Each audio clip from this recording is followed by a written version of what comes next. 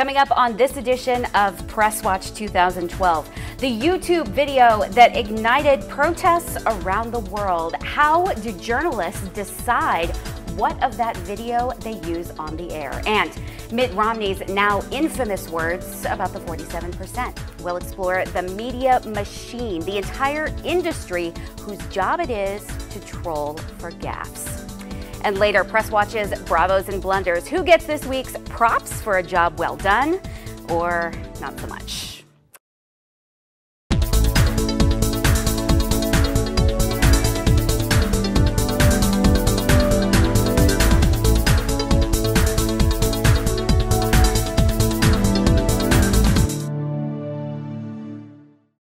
Welcome to Press Watch 2012. I'm Wendy Brunner. Press Watch is a production of the Mass Communications Department at Oklahoma City University, made possible by the Ethics and Excellence in Journalism Foundation. We're looking at national news media coverage of the presidential campaign, the news in light of ethical guidelines within the professional journalism community. To do that, we are joined today by Alex Cameron from News 9 KWTV, the CBS affiliate here in town, the director of Griffin Communications Oklahoma Impact Team. That means you are a seasoned investigative reporter. We thank you for your time. My pleasure to be here. All right. And for the first time on Press Watch, we have invited a student to join us. Rachel Morse is a senior here at OCU and a promising young journalist in her own right. So thank you both, actually, for talking with us today. We thought it would be really valuable to have a young journalist and a seasoned veteran together to talk to us about some of these ethical things. Thanks for not saying old journalist. No, I wouldn't go there. I'm an old journalist too. Okay. Let's begin first by going backward a couple of weeks. Let's go back to September 11th, this September 11th, where we first heard about the protests or attacks, if you'd rather, on the U.S. Embassy in Cairo, on the consulate in Benghazi. On the 11th, we first started hearing that these protests were related to this YouTube trailer called The Innocence of Muslims. Famous now, I think we've all heard about it. We first started really hearing about this from the press on the 11th, kind of late in the 11th and into September 12th. And I want to begin this conversation by showing you a story that came from ABC News, from Nightline. Just a tiny little snippet from September 12th. Let's go ahead and take a look at that. Why? What's inflamed the mad passions of mobs and protesters in the streets? A movie. An incredibly amateurish, crude, and nasty movie made in the United States and released on YouTube. Innocence of Muslims, it's called. And it depicts the Prophet Muhammad as a dope, a fraud, a pedophile, and a womanizer. All right, I'm singling out Nightline specifically because all of the broadcast networks that night were doing this story, obviously. Nightline, however, on this day, was the only network who chose to use those images from The Innocence of Muslims, from that YouTube video. NBC, CBS did not. So, Alex, I'd like to begin by asking you first, when you think about telling stories that involve inflammatory images, pictures, or video, what is the decision-making process that goes into that choice? Do we use these images in our storytelling as journalists or not? Well, obviously, there has to be a good deal of thought that goes into this, and it's obviously going to be more than just one person who's considering this. With something of this magnitude, obviously, you're going to convene probably all the way up to the top person in your newsroom to decide, do we really need to use these images? And you know, at that time, as this story was still developing, there may not have been quite the awareness that we have now of just how much this was going to inflame the Islamic world. And so, you know, I don't have a particular problem with the images that they used at this stage in the development of the story. But obviously, they must have put a great deal of thought into it, I would imagine, because they chose, rather than running any actual clips, or, well, they did, I guess they used a little bit of sound from the from the video? They actually did not. It was a still image, and they didn't use any of the underlying sound. There was no nat sound there, as we call it. Yeah, it was just a still image that they, made look like it was moving. But it was not a video clip. It was a still pic. And I was going to ask you about that specifically. If you thought that there is a difference between using a still image from that video as opposed to using some of the actual video. What do you think? Yeah, I suppose. I suppose it's a way of trying to give your audience maybe a flavor of what's in the video, but without, going all the way, and that you might be able to defend yourself more by saying, well, we only used a couple of still images, and so I think that is probably you could probably consider that less offensive. Again, I didn't have a particular problem with what they used there. What I'd be interested in knowing now is, would they have done the same thing, knowing what they know now about what was going to happen, what was going to ensue with this video? Would they still have made the same decision? I'm glad that you said that, because we're going to make a point about this in just a moment, and I don't want to pick on ABC. We're going to go back to that thought in just a second, Alex, actually, but I wanted to ask you, Rachel, we talk a lot, since you're a student, we talk a lot in classes about ethical guidelines that we have within the journalism community. One in particular just jumps to mind, in my mind, from the Society of Professional Journalists, about the spirit of minimizing harm in our storytelling and recognizing that gathering and reporting information may cause harm and discomfort. And so in my mind, I think we always have to weigh the value of our storytelling against the damage that we might do. And so as a student, I'd like your thoughts on whether using images from that kind of video adds anything to the story or not. Because in the United States, it's still available on YouTube. If you want to see it, you can go and get it for yourself. So do we add any value to our storytelling by showing those images? Yeah, this sounds like a paper title from one of my legal and ethical principles class. But yeah, I think that the value that comes from this is that there's strong language that the reporter is giving, amateur, crude, and that's really important, but it's the images and the language that tie together that really bring that across. When it comes to minimizing harm, I think that the video itself is very harmful. And starting out as a journalist, I always thought, oh, we really need to protect the people. We need to protect our viewers. That's our job. But it's also our job to inform them. And I think minimizing harm would be to inform them, to let them know what's going on, and giving them a point of reference, a still picture, something that's not a lengthy clip of a very offensive video, is minimizing harm in that sense. But I think the harm would be not making people aware of this situation. Absolutely. I think that would be the harm. So visual representation goes hand in hand with the information. Mm-hmm. I want to use that to go back to what you mentioned about, and kind of tie this in. I'm not picking on ABC. On the evening of the 12th, as I said, ABC was the only broadcast network who used any of those images. On September 13th, the following night, none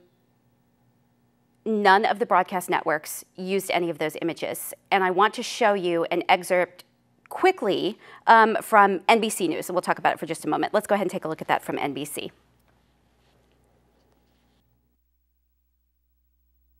Now about this movie, this anti-Islam film that has sparked so much outrage in the Middle East, as we've seen after showing up on the internet. It's now been taken down from YouTube in Egypt and some other places, and NBC News has decided not to show any of it on the air. Okay, in preparation for this show, our students dug through news coverage from the 11th, the 12th, and the 13th. ABC, again, the only one to show any of this video on the 12th. On the 13th, NBC, Brian Williams obviously said, you know what, we decided we're not going to show it. That night, also on the 13th, nobody else did either. Afterwards, after the 13th, I think it was around the 14th or 15th, as my students were combing through the internet, looking back at some of these shows, we discovered that ABC's newscast, Nightline, from the 12th, where they had shown those images, was no longer posted online. I'm not going to speculate about why that may or may not be. It may have been a technical fluke. But it makes me wonder about having your competitor at another station, another network, make a decision and come right out and say, we're not going to show these images. So then where does that leave us with the decision, okay, are we going to change our minds now and do what everybody else is doing, which is not show pictures, or not? I don't want to speculate about what ABC may or may not have done, only ask you, Alex, for your opinion on how influenced are we by what the competition is doing? Well, I think a lot, and you know, I don't know whether in this particular case NBC's decision would have played a role. More than likely, I would guess that they realized, you know, we're playing with fire here, and maybe the need to inform doesn't outweigh the risk, the potential risk, and they thought, we gave our audience a taste of this last night, that's enough. And that brings up another issue about how journalism has changed, because now things live on in perpetuity on the internet. And so maybe they just felt, you know, we satisfied perhaps the curiosity that was out there. People certainly would have wanted to know, what is this? You know, most of us hadn't seen this video, had no idea what they were talking about. What is this they're talking about? They showed a couple of images. The next day they decide, this is going to get out of hand, or it's already getting out of hand, we need to take it down. I would doubt that NBC's decision played into their decision. Certainly it does happen. It does happen. I'm just guessing that in this case it didn't. And you mentioned weighing risk. So in your mind, we're thinking about risk in terms of not offending our viewers, risk in terms of inciting violence or fanning flames. Is that what you, well, is that what you meant? Both. Maybe offending viewers, but all the way to the end of the spectrum of perhaps inciting violence. Yeah. So they may have considered all those things, but certainly there was there was evidence, I suppose, at that point that these images alone might incite people to violence. All right. You mentioned changing journalism. That's a good place for us to stop. We're going to segue here and come back to this idea. Coming up on Press Watch, watching and waiting for a misstep. Cameras are everywhere, and video never goes away. How research organizations document it all, pass it along to the press, and influence the political system. Next.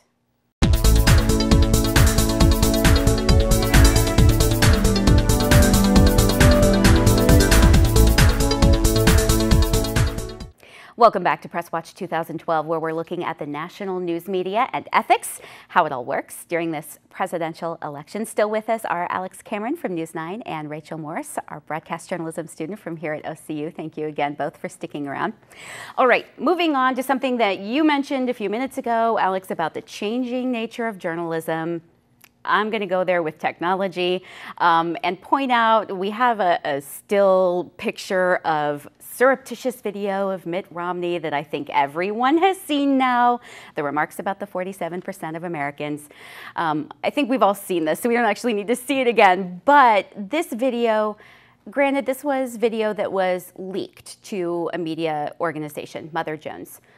However, I think that it's representative of this trend that we've seen over the last number of years where we are looking for, waiting for, anticipating mistakes. We want that, and it feels to me like viewers, news consumers are craving that. And there was a wonderful piece recently from NBC's news magazine, Rock Center, on this very issue about gaffe trolling. So let's go ahead and take a look at that really quickly.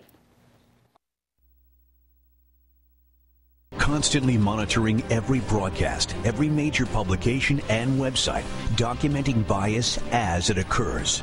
We provide all this to the Mark Levins, to the Sean Hannitys, to the Rush Limbaughs. They, in turn, have got millions of listeners. Describe what they do. So what a Media Matters will do, or what Brent Bozell's outfit does, is they're going to have instantly at their fingertips 4 or 5 years of Mitt Romney video clips and quotes and tapes of what he has said in the past. And same thing is going on the other side. You count on those organizations essentially to be research arms for our partisanship. So they're feeding the sausage machine. Absolutely.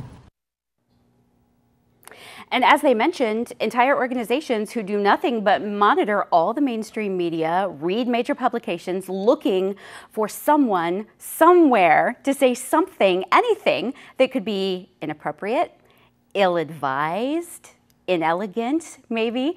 So, Alex, let me begin with you by asking you, how do you think that this craving mistakes, it seems like, has that changed journalism, reporting, do you think?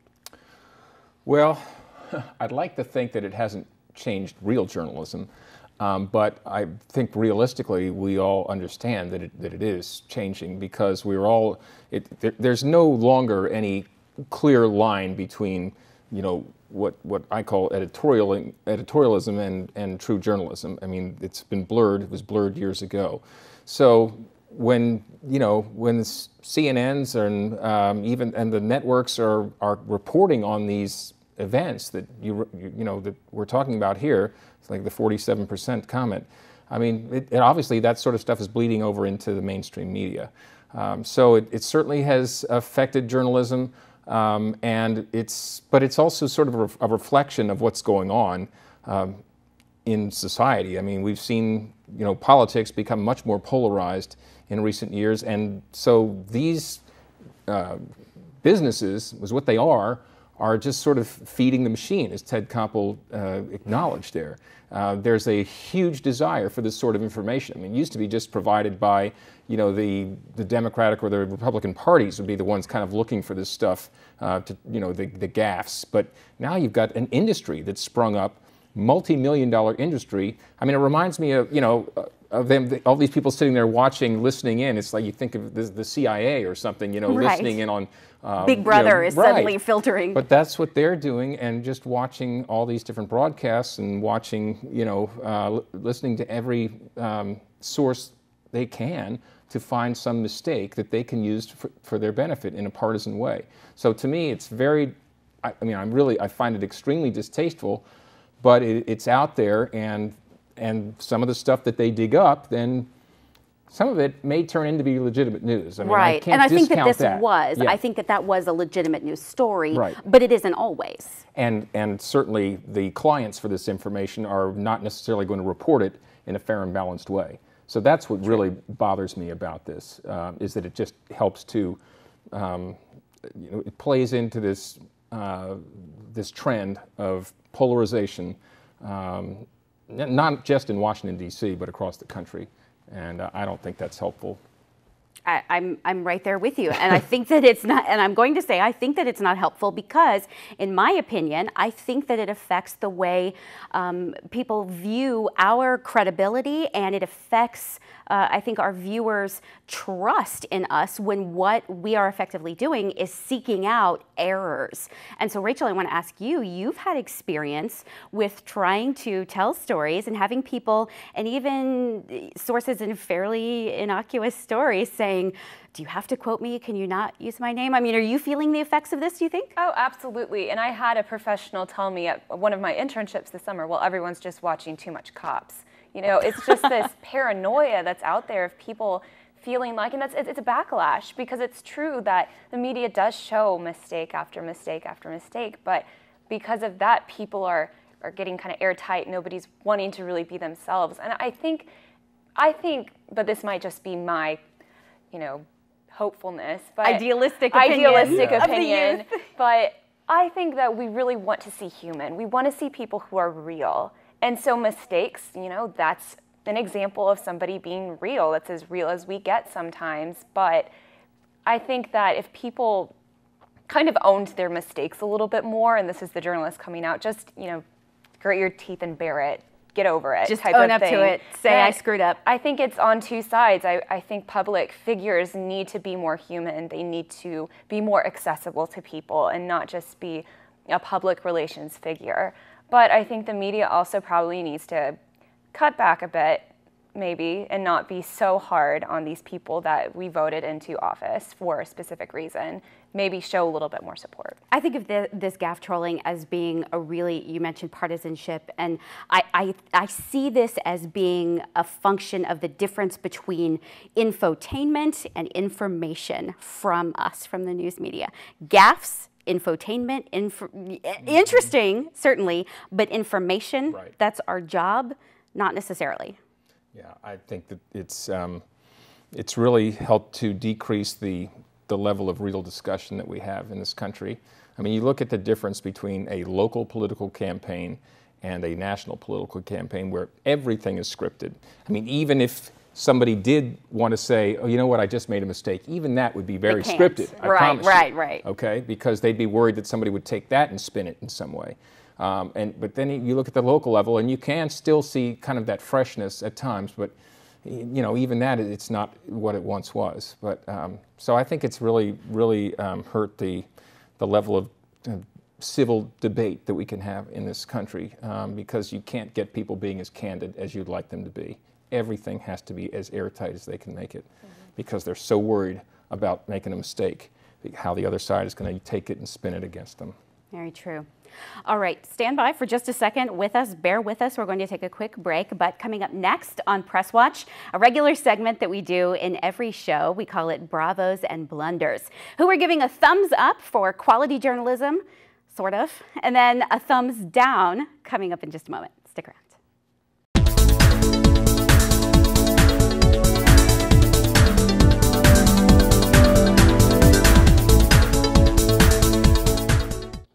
Welcome back to Press Watch 2012. It's time now for Press Watch's Bravos and Blunders. A couple examples of the best and worst we've seen in journalism recently. We'll bounce those off of Alex Cameron from News 9 and Rachel Morse, broadcasting student here at OCU. Okay, so we'll start with our Bravo, which I want to preface by saying is a half a bravo. It's kind of a little thumbs up from the second part of the segment that we saw just a moment ago from Rock Center, from NBC's magazine style show. The second part of the segment, you know what, I'm not going to describe it any further. Let's look at it first, and then let's talk about it. All right. Last week here, Ted Koppel looked into the world of media monitoring, the business of calling people out. Tonight, he looks at the media, the volume and vitriol, in particular of the partisan news media, some of whom have gone from watchdogs to combatants, as we said, in just the course of one American generation. The Communist Party leaders of East Germany and Once there were only 3 networks, and the evening news anchors told you what was important. That's the way it is. Tuesday, January No, 27th, that's the way it was. This is how it is. Don't look. Stop the BS here. Stop the crap. Bill O'Reilly, whose contempt for those he calls pinheads put Fox News on the map, is not normally quite this rough on his guests. We used to think of newscasters as finders of fact, of objective fact. Now we have what I see as truth tellers. The problem is they're all sort of retelling their own version of truth. Okay, so here is why I say half a bravo. I think that there is enormous value in turning the camera around on ourselves as journalists and saying, let's examine what we're doing as members of the press, what we're doing to influence the system, how our viewers see us. I think that we are accountable. We should be accountable. We need to be accountable. However, the half a bravo is because in this piece, which obviously was just an excerpt, the only thing that they were focusing on was Fox. Bad Fox. Yeah. Bad Fox for your behavior. Alex, your thoughts?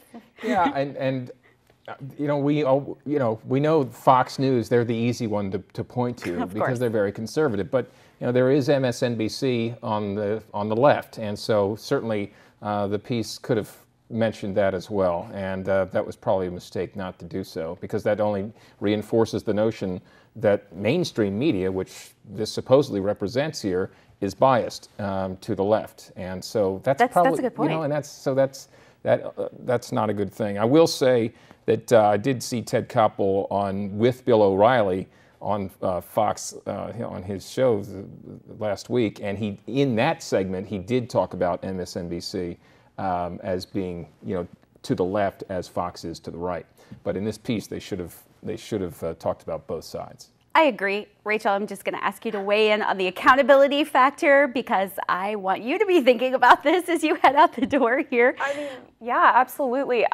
You have to show both sides. It's our job. And so just showing one is kind of like, okay, we get it, but, you know, you do it too. So yay for the effort, but let's take responsibility for ourselves and not just the guy across the street. Yeah, and I mean, I feel we would respect news stations more if sometimes they would come out and show a little bit more self-examination. At least, again, idealist coming out here thinking that's a good thing. Good. I'm all about the idealism. Exactly. So I think this is why the youth is kind of being turned off. It's because they're seeing so much of this yelling at each other. And I know that's why a lot of my friends say that they don't watch network news anymore or, any of these stations because they don't even get news. They're getting screen matches. And so I think it's a really good examination. It just needs to be a little bit more thorough. And the screaming is not news. You are absolutely right about that. All right, let's take a look at our blunder for this week. I will apologize in advance. It's a little bit difficult to watch. Fox News, I feel like I'm picking on Fox News. I'm absolutely not intentionally. Gretchen Carlson had an unfortunate live via satellite interview. We've condensed it down a little bit. Let's go ahead and watch that. Joining me now is a recent college grad, Max Rice. He voted for President Obama. So. Now he's unemployed and just moved out of his parents' home. Good morning to you, Max. Well, hello, Miss USA. It's an honor. Miss America. I wish I could see you. But close enough. Miss America. Miss Universe in my book. Oh, okay. Well, thank you very much. Now tell me your story. Why now are you supporting Mitt Romney? What's your question? Why now are you supporting Mitt Romney? Why am I supporting Mitt Romney? It's actually a funny story. I lost a basketball game to a friend of mine.